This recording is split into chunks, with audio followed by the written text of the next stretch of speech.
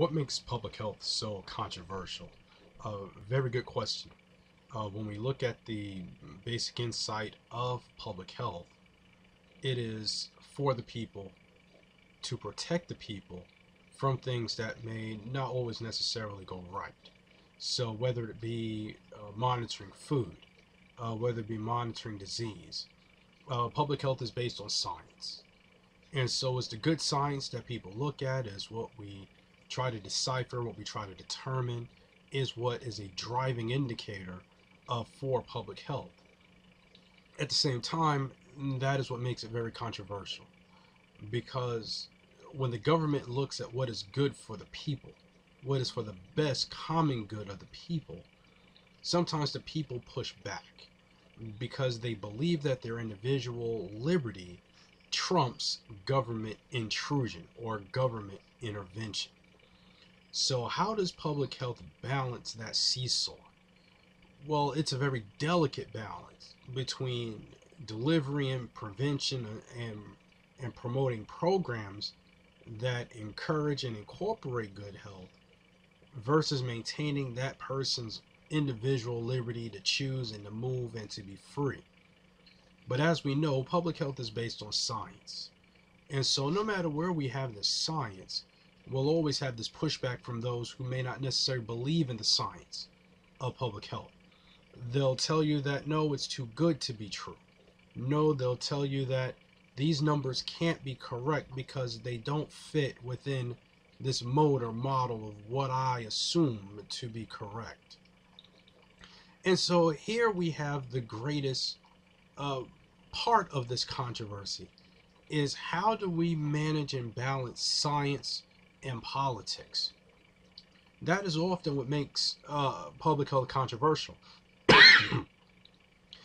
When we look at, for example, e-cigarettes, we know that the Surgeon General through the United States Public Health Service says that cigarettes are harmful to your health. They can cause deformities in pregnant women. They can cause cancer. But there was a time where there was no warning label on the cigarettes. And so the cigarette industry was very much against having those warning labels on cigarettes. But at the end of the day, the public's individual health was much more important than the economic impact that it would have had if someone decided to not smoke or if they continued to smoke.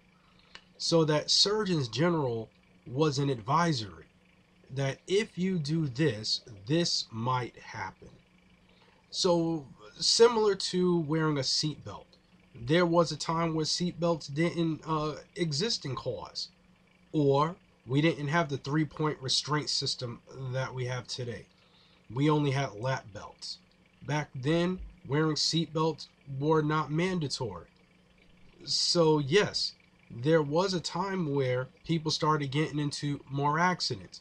We started driving at higher speeds. People started dying from accidents.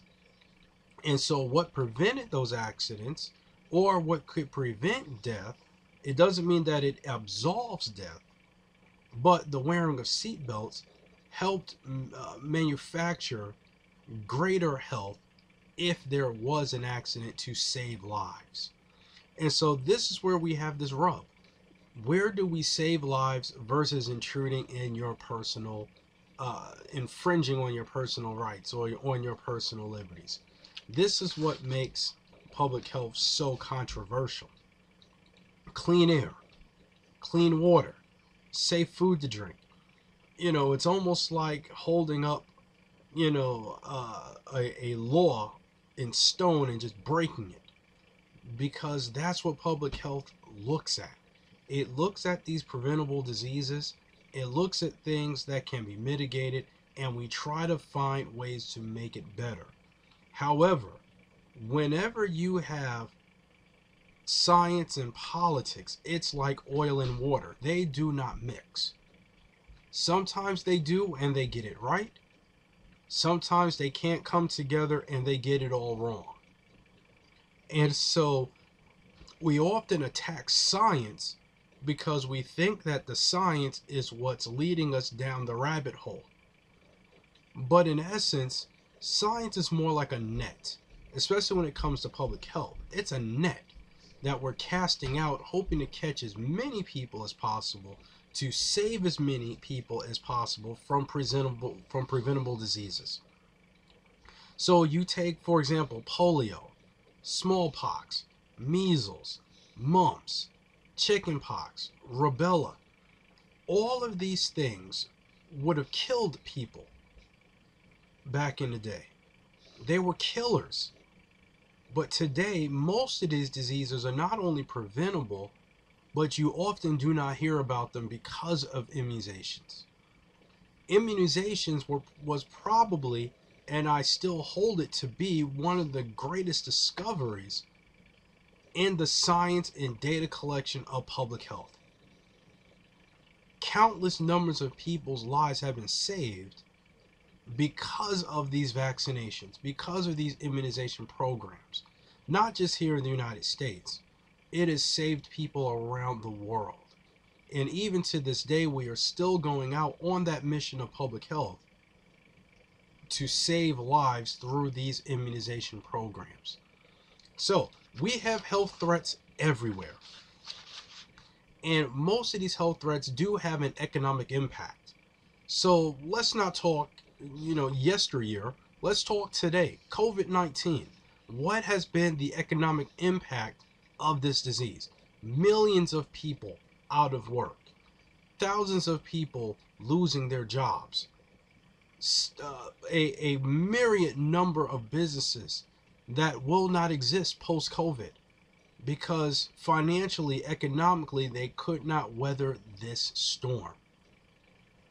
And so the biggest push that you hear is we got to get people back to work. We have to keep our businesses open. We have to be able to service our people. But conversely, what happens when an epidemic, or in this case a pandemic, runs wild and it kills your people so that your people can't work, so that your people can't spend money? Then what happens when we reach those situations? This is where we have the fight. The government can't tell me what to do. You are part of this evil empire that wants to take our money, steal our rights away, and really do things to us that we seem to find constitutionally in a constitutional deficit.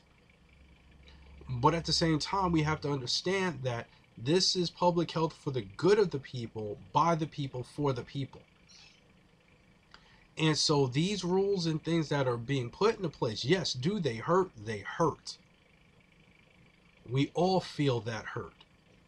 But at the end of the day, the controversy is not the plight of trying to get better. It's a matter of having the right plan in place to get better and to do better and to be better. That is where we don't really have a common ground, where we do not have a common solution. We do not have a steady pace to trying to rectify this problem. And so we are very sensitive to individual liberty. It's almost like I'm talking and we say, well, you can't say that. Well, you do have irresponsible science. You do have, it's irresponsible because the people try to take it to fit their own motives. Public health is very data driven. And so the controversies arise when we look at what is the cost of public health versus putting a restriction on an individual and to put a restriction on an individual's behavior to protect the public's health. So you have a political view from it, you have a science view from it, you have a personal view of it, you have a governmental response to it, you have a public health response to it. You have a whole lot of responses to these common problems, but yet you don't find a common solution. So yes, these are things that do sit there and make you say, How do we figure out which way to go? And so this is why when we look at advocacy for health has to cover a lot of windows, because we all have different morals, we all have different beliefs, we all have different ways we view the world and we view ourselves. We all have different ways in how we view our neighbors, and how we view our environment, and how we view our government, and how we view our citizens and our neighbors. We all see things not always in black and white, but sometimes we see things very much in shades of gray. And so we have to figure out, how do we take that shade of gray and shade it gray so that everyone can enjoy it, so that everyone can feel involved and not feel like they're being interfered with in this overall system and concept of health intertwined with government. And so this is what we see. This is going to be our battle, because what happens is you start to produce labels when you're trying to prove a point. But public health really doesn't have a label, but yet it always is labeled. Oh, it's a social movement. Oh, it's a social experiment. Oh, everyone in public health must be socialist, so it automatically generates controversy. But I look at it in this lens. Public health promotes good social change. Not being a socialist from a political standpoint, but doing good for the community. And so that is why a lot of things become controversial. Alcohol, e-cigarettes, COVID, immunizations, you name it. Because we're not all the same. And so public health realizes that we're not all the same. And we try to find the best way to integrate all of these concepts, so that it's not just health for one, but that it is health for all. And so when we look at those measures, and we look at those countermeasures, and we look at all of these little pieces of a puzzle that come together, the end of the day, the picture is us in good health, us maintaining whatever system of reliance that we need to maintain our health. And each one of those pieces represent people who have to work together and come together in order to make that picture look great. But every day it's a blank slate, and public health is out there on that front line, holding that line, so that we eat well, sleep well, drink well, breathe well. And so it is the overarching battle, but it is one that covers so many different areas. It can't help but become controversial, because everyone's going to have an opinion about how their health should go and how their health should be. And so it is the riddle of the ages. You know, how do we continue to maintain good health? Well, that's why we have great prevention programs. And so for a lot of these different programs, they will touch different people. They will touch people in different ways. But at the end of the day, our focus is always on the health of the people, controversial and all. The controversy helps us think. It helps us make sure that we're still maintaining the goal and the mission of public health to serve people, and to make sure that is always first and foremost in our minds. So I hope that this was a little bit educational for you on why sometimes public health can be controversial.